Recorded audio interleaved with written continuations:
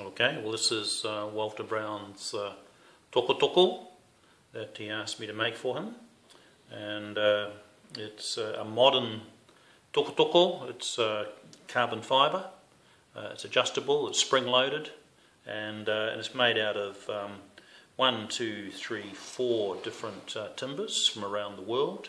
At the top here we have the some ancient tōtara. For this segment we have some padauk from Papua New Guinea for this one. We have some olive, very ancient olive from the Holy Land. This piece came from Jerusalem, an old souvenir I brought back. And then we have some silver ash from Australia, and that's where Walter Brown and I both met each other through our connection with Australia. On the Fedor Shaliampan, a Russian ship. We met back in 1974, travelling from Sydney to New Zealand, and so it's got a lot of symbolism to it. It's got a teaching walking stick as well as a healing walking stick, and he can use this to teach the faith. At the end here, number 1, we have a little chip of gold tile from the dome of the Shrine of the Barb. My son Raj was working on that, restoring the shrine with Bruce Hancock, and there's a little chip there of the old tile which has been inlaid by Alex Sands into a nice piece of South Island Pounamu. And then we have the 9-pointed star, tōtara, and then the handle part, the palm handle part, you open it up, and you have a compass for your bushwalking or tramping or for finding Baha'i, and a little display of the timbers and the year it was made, B170, with the greatest name, the Baha'i symbol. Now going down from the tōtara head of the handle, you have the padauk from Papua New Guinea, and here we have the, as a teaching tool, progressive revelation.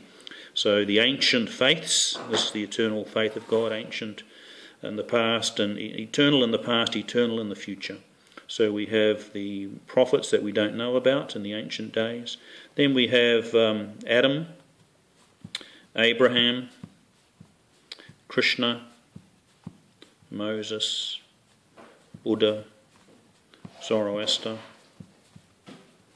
Christ, Muhammad, the Barb, and Baha'u'llah, etc., etc., etc., etc., into the future. Baha'u'llah prophesies that there have been many prophets in the past, and there will be many in the future. Each time mankind turns away from his divine reality, he has sent a prophet to guide him on the straight path.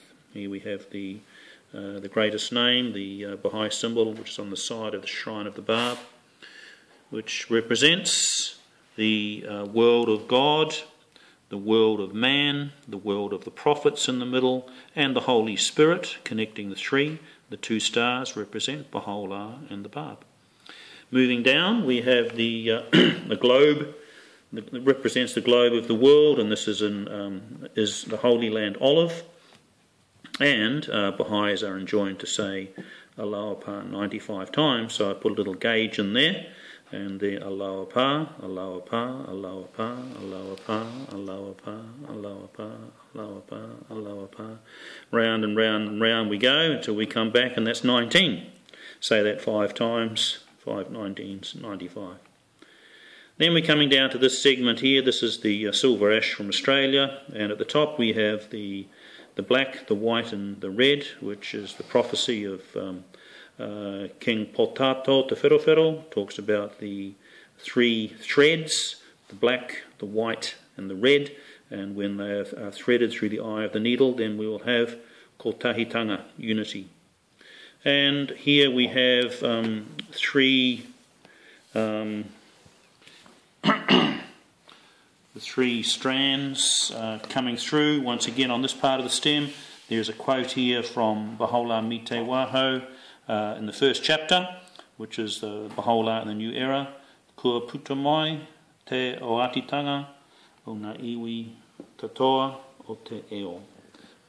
the promised one, Te Oatitanga, Ona Iwi, of the tribes, of all the tribes of the world, has appeared. Alright, so that's that prophecy there, or that statement from Baha'u'llah, that the promised one of all the tribes of the world has appeared. And then we have room here for Walter Brown's whakapapa, which I'm going to finish in the next few days and have it spray lacquered.